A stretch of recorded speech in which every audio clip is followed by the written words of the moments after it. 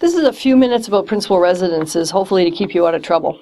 On October 3rd of 2016, CRA announced that from this day forward, starting with the 2016 year, if you sell your principal residence, you must put it on your tax return that you sold it.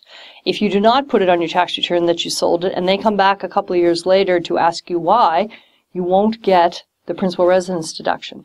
So this truly sucks, because the principal residence deduction allows you not to pay any tax on the gain that you have from your own home.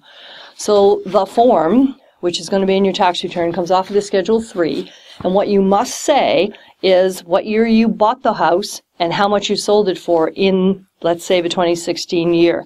There are a couple of tick boxes. Was this your principal residence at all times that you owned it? If so, there's a tick mark there, and if that's the case, you're done. The time that you owned this home was a principal residence the whole time. You don't have to pay tax on it, but you do have to report it.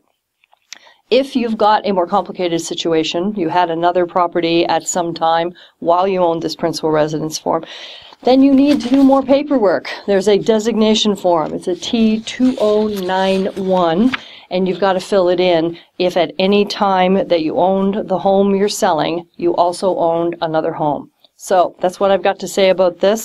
Pay attention to the tax return for any year in which you're selling your principal residence from now on.